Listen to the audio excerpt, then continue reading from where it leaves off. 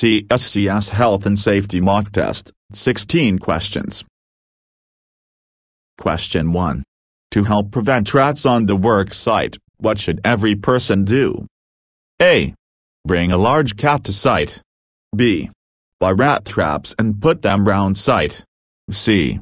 They should not leave bit of food lying around the work site. D.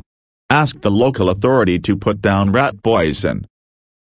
Question 1. Answer: C. They should not leave bit of food lying around the work site. Question 2. If you breathe in asbestos dust, it can cause what?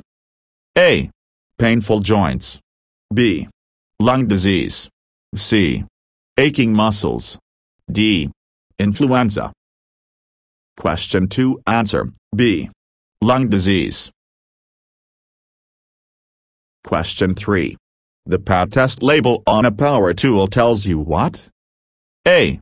When the tool was made. B. Who tested the tool before it left the factory. C. When the next safety check is due. D. It is earth loop impedance. Question 3. Answer: C. When the next safety check is due. Question 4. You are walking across the site. Which is the best way to avoid having an accident with plant vehicles? A. Get a ride on the plant vehicle.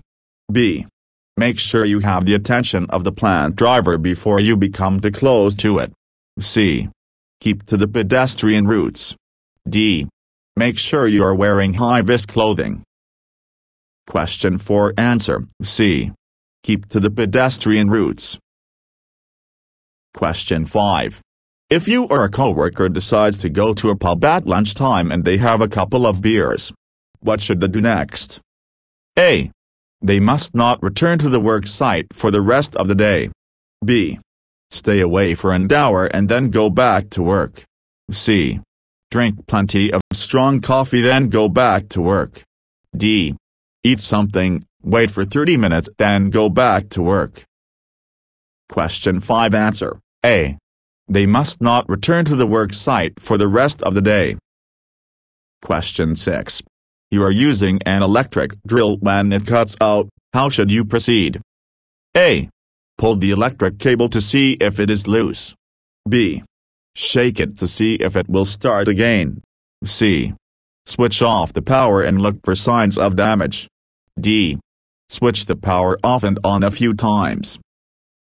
Question 6. Answer: C. Switch off the power and look for signs of damage. Question 7. You are walking across the site when a mobile crane backs up across you. What will need to do? A.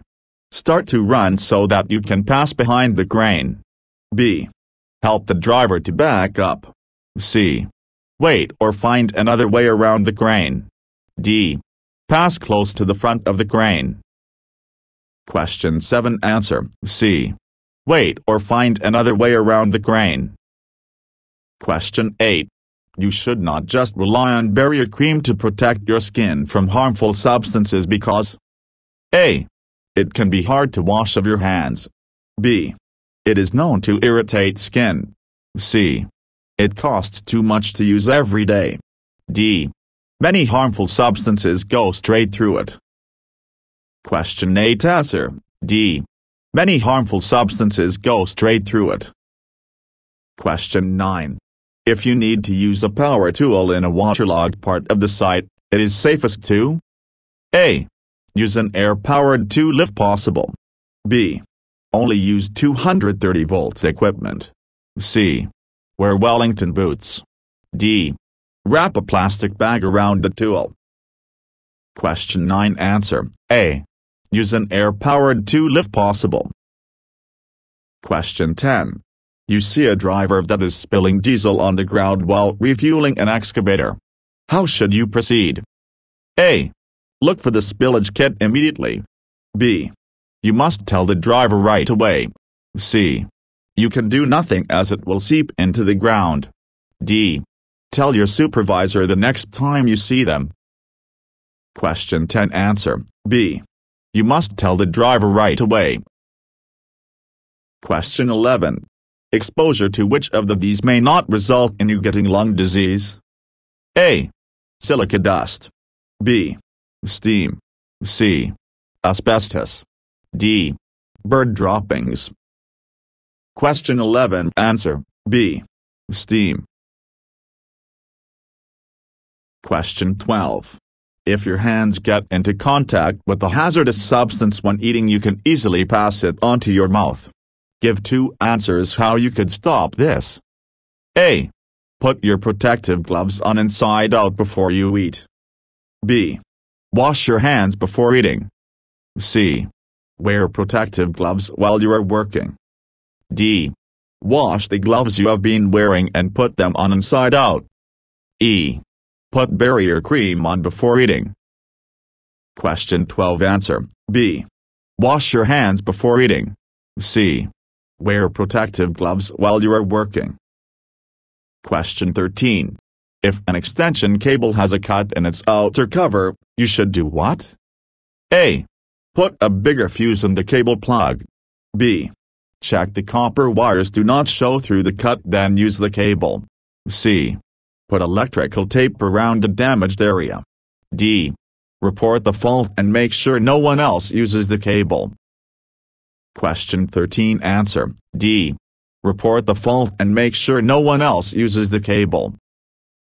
Question 14. It is safe to work close to an overhead power line if A. You use a wooden ladder. B. You do not touch the line for more than 30 seconds. C. The power is switched off. D. It is not raining. Question 14. Answer C. The power is switched off. Question 15. There is smoke coming from the motor on your electric drill. What should you do? A. Unplug the drill and make sure no one else uses it. B. Allow the drill to cool for 30 minutes. C. Pour water over it. D. Use a carbon dioxide extinguisher. Question 15. Answer A. Unplug the drill and make sure no one else uses it. Question 16. You should use an RCD with 230 volts tool because A. It saves energy and lowers costs. B. It quickly cuts off the power if there is a fault. C. It makes the tool run at safe speeds. D. It lowers the voltage. Question 16. Answer B. It quickly cuts off the power if there is a fault.